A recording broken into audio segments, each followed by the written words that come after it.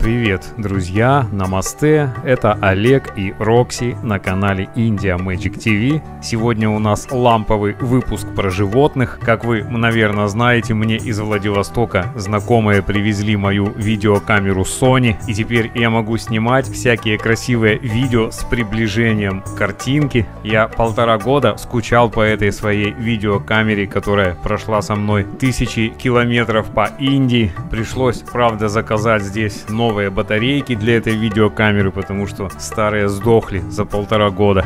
Теперь у нас есть соответствующая камера, и можно поехать на трамвае до самого конца за город, там где находится зоопарк Антальи, чтобы поснимать тигров, львов и сурикатов в хорошем качестве. Правда, с поездками на трамвае сейчас небольшие проблемы. На одном из участков идет ремонт дороги, там все очень сильно раскопали, прямо где идут рельсы трамвайные. Трамвай доезжает до определенной остановки, потом все из трамвая выходят, пересаживаются в специальный автобус, он бесплатный, этот автобус.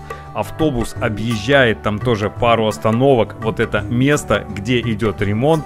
Потом люди выходят из автобуса и пересаживаются снова в трамвай и едут дальше. Вот такая сейчас здесь система. Это будет в Анталии продолжаться 3 месяца. Вы сейчас как раз видите, как я еду на таком специальном дополнительном автобусе, который объезжает место ремонта дороги. Такое впечатление, что здесь проходят какие-то археологические раскопки. Хотя на самом деле я точно не знаю, что они там ремонтируют. Может быть трубы, может какие-то кабели, которые идут под землей. Вот мы доехали до остановки Доугараджи, и сейчас из автобуса все переходят в трамвай. Дальше идет уже трамвай. За те 1,5 года, что я нахожусь в Турции, здесь в районе Доугараджи построили вот такое красивое здание. Это консерватория и центр искусств. Вот подходит трамвайчик, сейчас это его конечная остановка. Он остановится, мы зайдем внутрь. Водитель пересядет из носа трамвая в хвост и поведет трамвай в обратную сторону.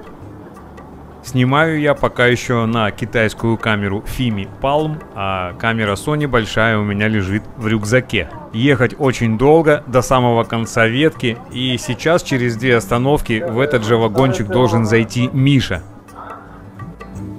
Миша, вот Миша приехал. Убирай чемодан.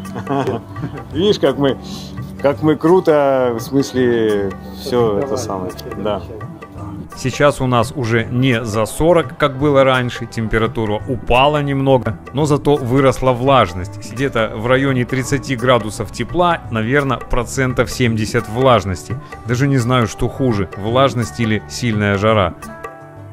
Приехали. Да, вон там голова Ататюрка. А вот новый район построили уже.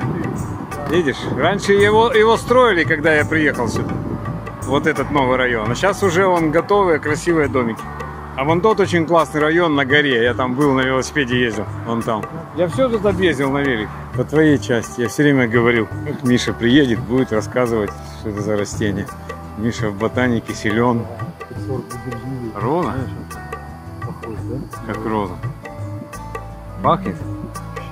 Да. Welcome to zoo. Zoo. Здесь, на территории парка, очень громко звенят цикады на деревьях. Под некоторыми деревьями даже трудно разговаривать.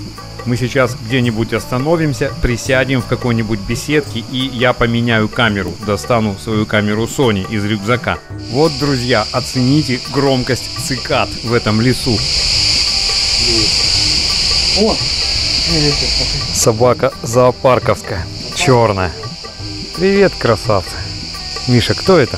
Уточки, селезни.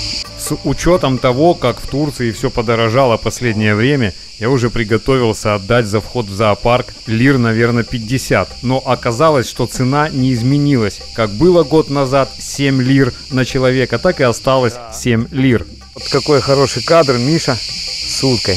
Ты сможешь ее погладить? Нет, не даст погладить? Попробуй. Улетит? Она уже поняла. В мире животных. Поручик Ржевский и Наташа Ростова катаются на лодочке вот по этому пруду. Наташа говорит: ах, поручик, какой прекрасный пруд, какие прекрасные рыбки, какие прекрасные уточки. Хотели бы вы стать одной из этих уточек? Говорит: ну вот, голой задницей да в холодную воду. А я бы в эту жару не прочь стать одной из этих уточек. Куча мальков, мелких рыбок. А, их сколько?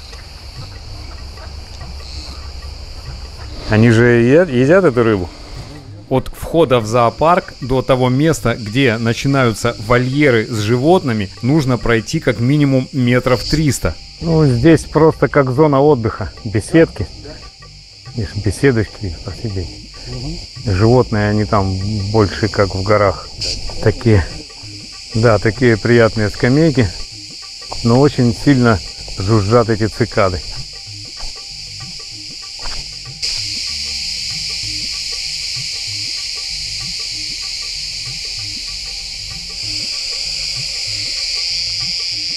Это вот эти штуки? Ну, по-видимому, да. Вот так орут. Угу. Смотри-ка, просто скелет остался, хитиновый.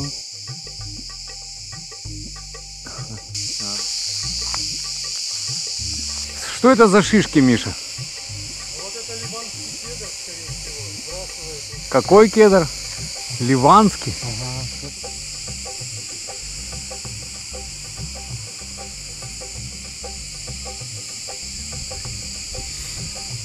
Это план всего зоопарка. Видишь, какой он огромный? Вот мы сейчас где? Есть метка? Мы здесь. О, какой кот!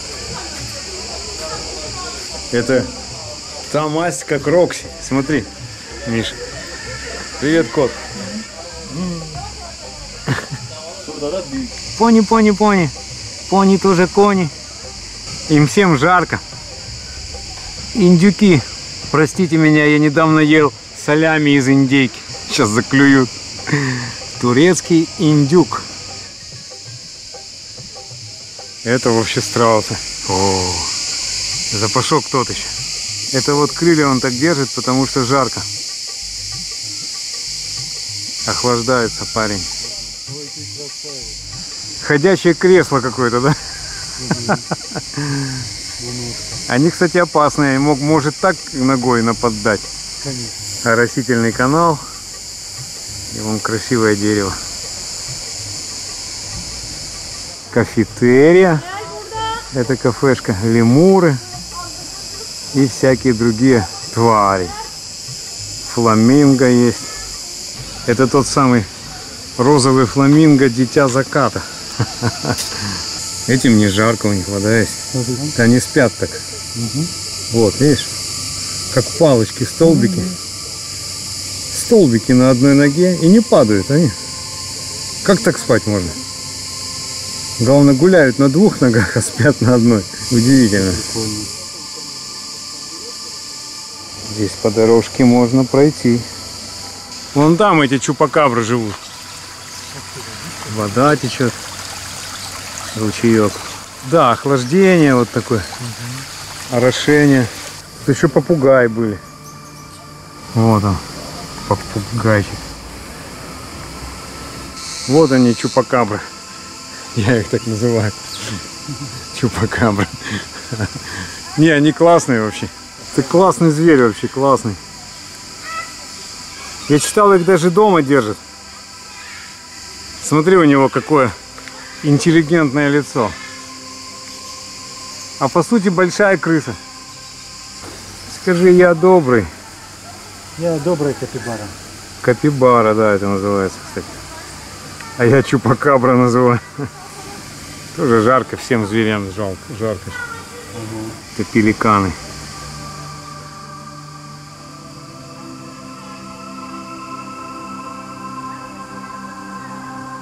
Торговый автомат. Это птенцы павлина. Вот они. Маленькие с хохолком. А вон папа, наверное. Смотри, какой хвост. Это папа. Вон там папа. Спокойно. Там домик у них, помещение есть. Белый павлин. Смотри, что творится. А? Какой красивый. Привет, тебя как зовут? Ты кто? А, ты кто? Вон их сколько. А, там, да. Там как в курятнике. Утро в курятнике. Вот эти, как во Вриндаване, такие же обычные. Привет, павлинчики. Интервью можно? Каково жить с таким хохолком? Вот это кто? Курица какая-то. Да, не знаю. Ой, какая красивая, слушай. Расцветка какая. На нас смотрит. Одним глазом. Какая красивая, а? Надо же такое. Да? Ты любопытный, да? Красавчик. Первый раз вижу павлина так близко. Вот он. На мой палец смотрит. Ух ты!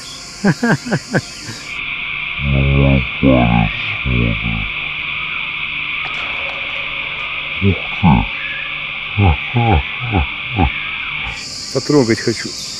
Потрогал. Я потрогал павлина. Хвост, какой хвост.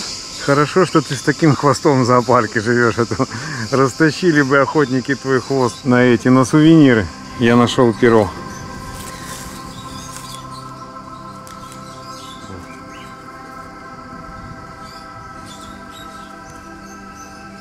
Смотри, ты желтый. а тот он красный, тоже любопытный ходил тут. Вообще. Пяточки. Ой, язык какой. Это язык у него? Да, Ты его за язык дергаешь? да. А вот пяточки. Это вот такой же был на плече у этого. Пястрый! Пястрый, пястрый, пястрый. Укусит? Конечно, укусит, если... Там челюсти какие, смотри. Да, он может орехи щелкать, ё-моё, там, как пассатижи, знаешь, такие. Но язык у него зато такой мягкий. Какой прикольный язык. Какой прикольный язык. Какой прикольный язык. Он меня языком. Все, Миша подружился с попугаем. Попугайчиком. Пястрый, пястрый. Все, забираю. На Забираю плечо с собой. и по шее. Два комочка. Любовь у них. Angry Birds. О, проснулись. А, у них туда головы, в другую сторону. Я смотрю, не могу понять, как это так они. Прикольно. Эти дерутся, смотрю, он тоже синий, зеленый. Клевали друг друга сейчас. Вот это пипец, конечно. Такую жару в кедах, это же. А они все в кедах. Все в кедах. Здесь что-то. И так вот все в гору, в гору. О, нафига. Видишь? Понял. Ага. Он на горе, собственно, этот. Рысь. Вот это киса. Аврасия. Какая красавица. Россия.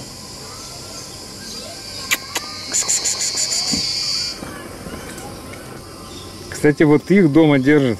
Да, я знаю. Я видел на ютубе прямо. Большие коты. Да. И они такие няшки на самом деле. Да, они они вообще. классные.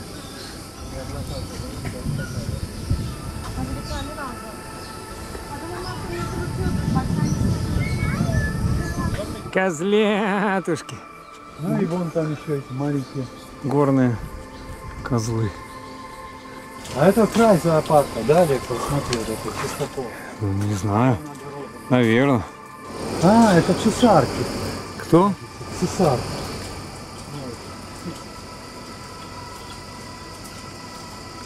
Только на велосипеде, только на пляж. Фу. Жарко пипец. Влажность. Жары-то нет особо. Вот влажность это просто. Фу. Не, я не могу, я весь мокрый, у меня вся одежда мокрая. Вообще. Пятнистый олень.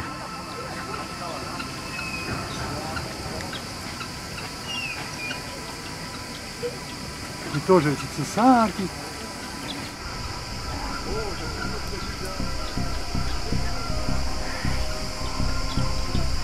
А этот в воде же купается же. Да, в бассейне. В бассейне.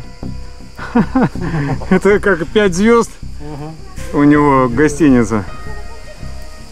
Медведь в бассейне. Надо же. Надо так, если на морду смотреть, нос там все. Как огромная собака. Баскервилли. Это пушок такой был у Гарри Поттера там. 3 головы вот таких, как у медведя. Пойдем к нам жить, Крокси. В мою комнатку маленькую.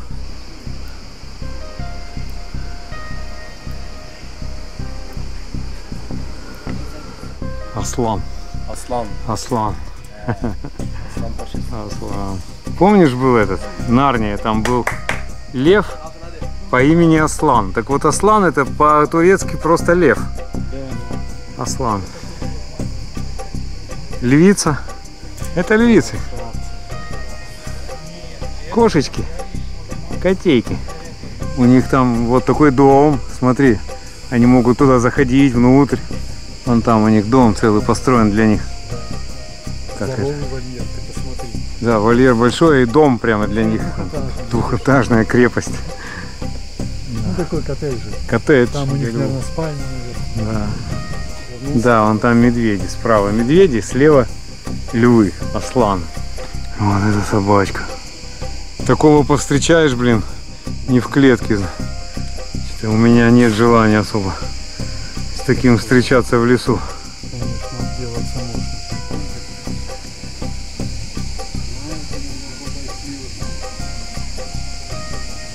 Меховая статуэтка.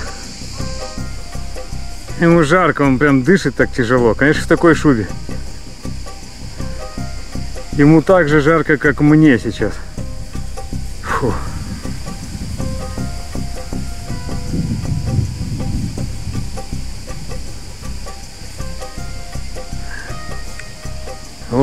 Вот так, мой хороший.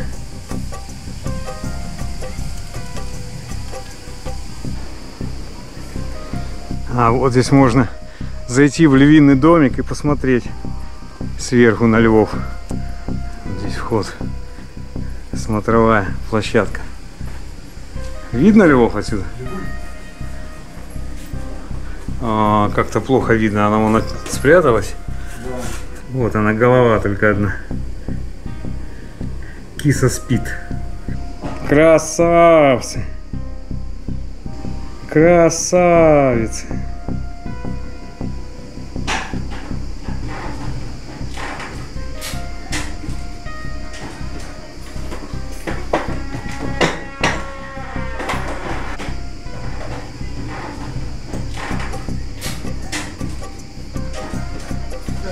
Хорошая собачка. Жарко тебе, да, малыш? Малыш. Такой малыш, он в 2 раза больше меня, этот малыш. Весит он действительно. Достали, скажи, эти люди. Он пошел в тенек, а тут эти обезьяны двуногие на меня смотрят. Не дадут побыть одному. Мишка.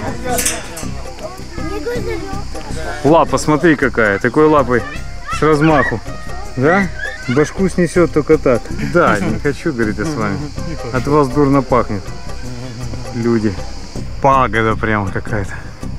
Буддийская. Вот беседка. Заходи. Пивка. Вот. Вечером здесь классно. Да, Анталию видно. Вон она, Анталия. Этот новый район. Недавно построенный. Видно. За деревьями там прямо. Да. Муравейник. Людской.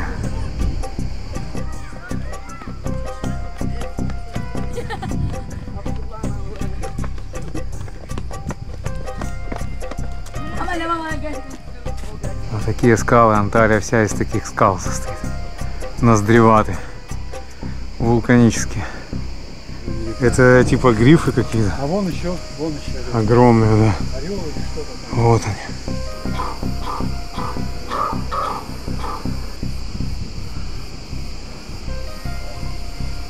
И здесь, вот как раз в этом месте, зоопарк заканчивается. Если вот так вверх посмотреть, там за скалами вон флаг. А флаг — это смотровая площадка. Дорога заворачивает сюда.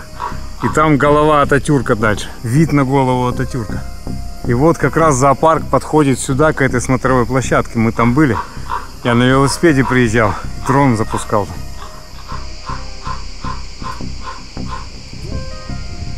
Сюда спускаемся. Ага.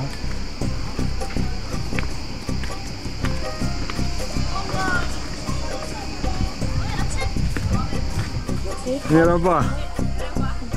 Привет, привет. Вон, друзья, грустный тигр сидит. Привет, киса. Котенька. Котенька, котенька. Хороший котик. Там у него только один палец на руке, только как моя Рокси. Рокси — это модель тигра в масштабе 1 к 1000. Действующая модель тигра.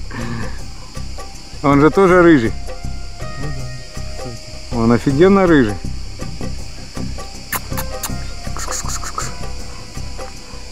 Да, вот это полосы, конечно, у него.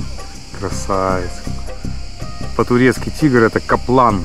Лев — аслан, а это каплан. Вот. Такая у него плечо такое, ух.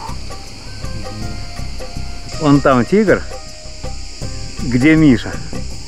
А вот так поворачиваемся. А здесь еда тигра.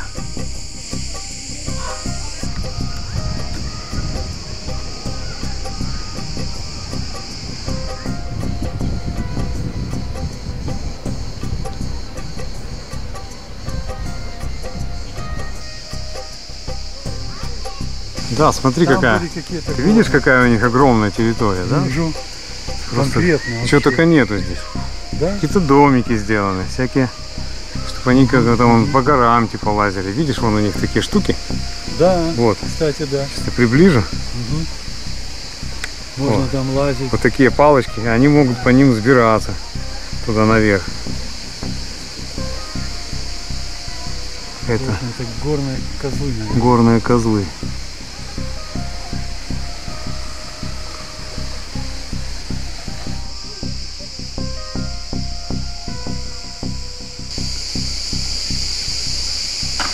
Опа. Опа. Еще давайте. Смотри по рогам. Старый козел. Этот папа. Старый козел. Патриарх.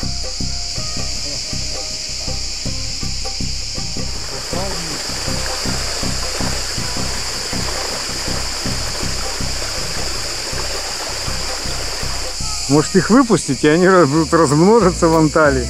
Будет как во Вриндаване через год.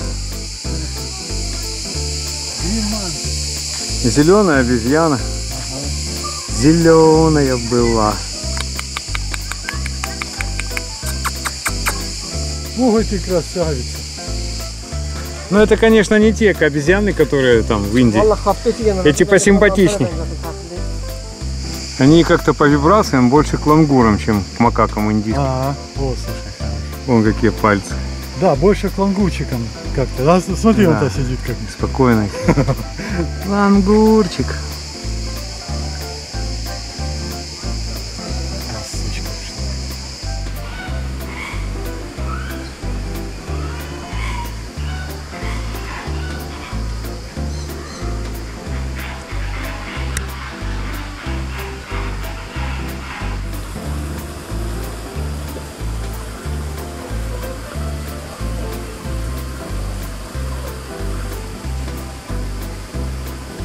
Я тоже хочу купаться, как они.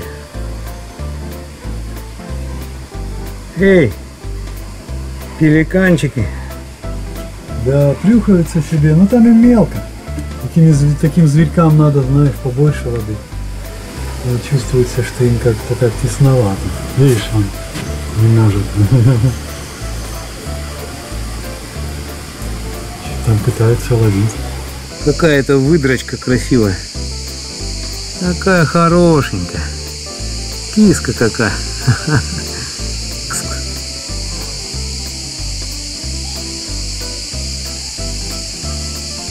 Смотри, какая выдрочка, Миш.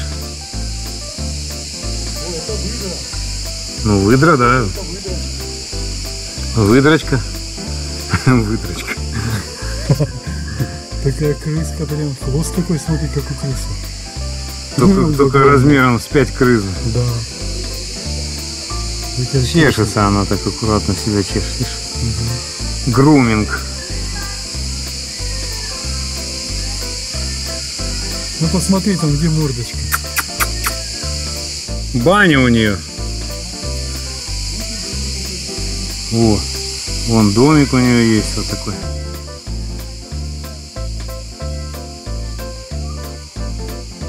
Смотри, как он лапы там держит. Вон тот желтый.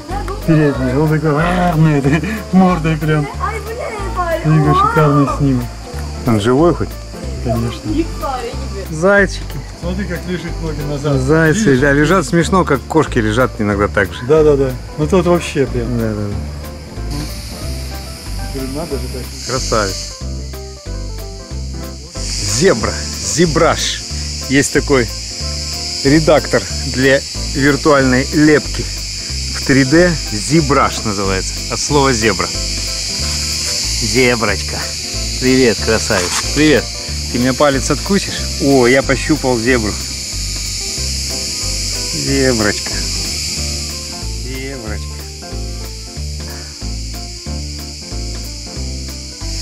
Зебра классная. Смотри, какой у нее ирокез. Ирокез у нее.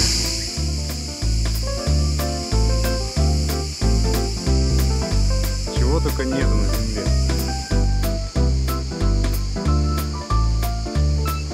А, здесь уже закончился зоопарк. Да. Это для персонала хороший домик.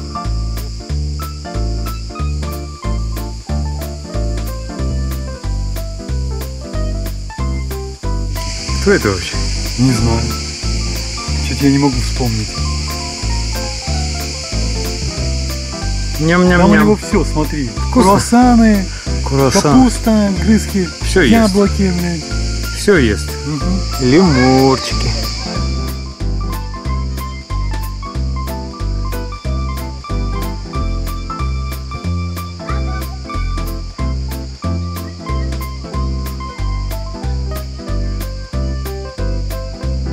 Медвежата такие.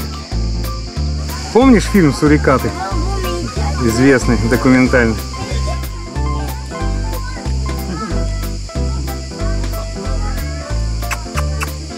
Я про них много чего. Столбик такой. Столбик. Их много было здесь, они попрятались. А, у них же норы. Да, у них много.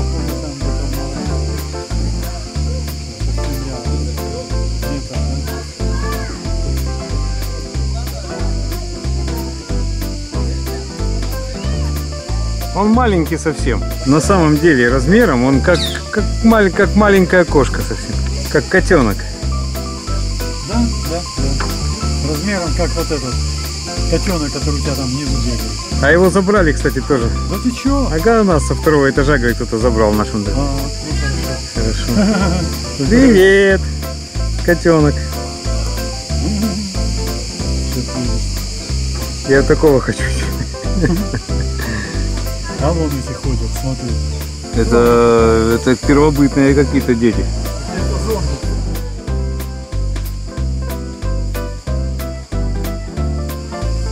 А медведь с медом.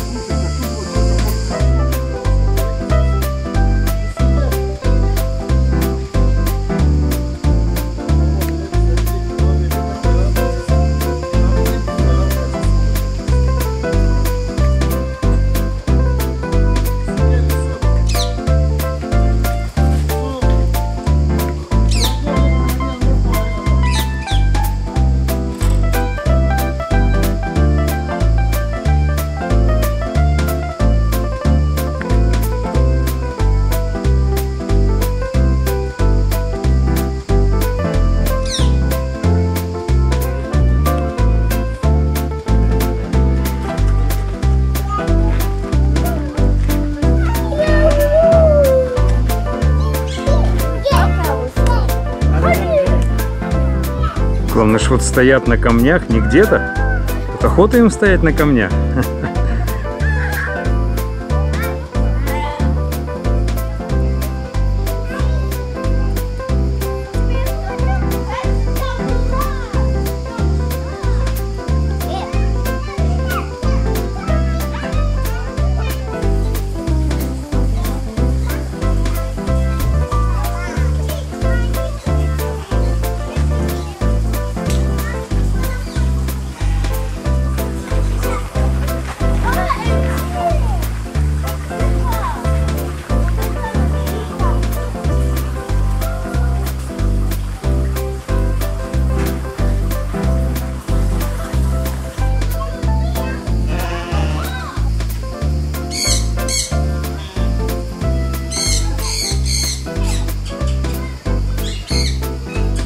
Я зайчик-побегайчик, зайчик серенький, хвостик беленький. Козел за ним такой. Как от козла молока от тебя. Сидит же вот не на земле, она на пне. Как она туда запрыгивает же, да? И как? Козленок чешется о стену. Ты какая? Пойдем ко мне жить.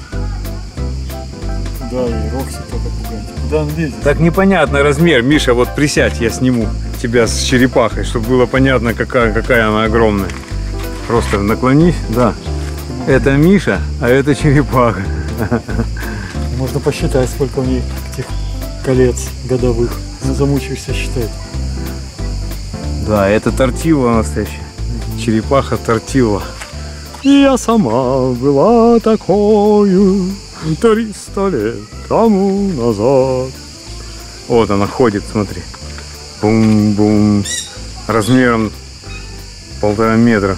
Да, она тут пни сшибает. Пни сшибает вообще. Такой танк. Ходячий танк. Помнишь «Звездные войны» там? Да. Такой ходил. Не может, смотри. Да. Уперлся, опять там во что-то уперся. Бум. Да, ну с мозгами проблема у них, я так думаю.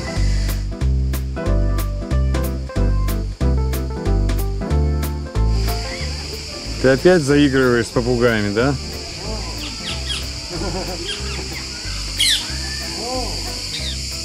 Что, схватил за палец? Да, держит прям за палец. Держит за палец.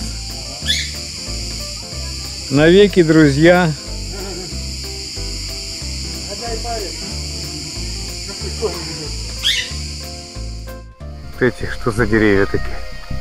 А это, скорее всего, лианы вокруг. Лианы.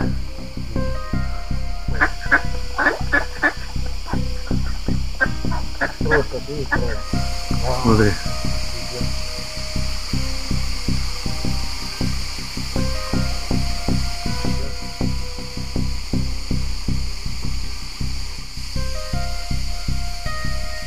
Вот кого тут нет, слонов.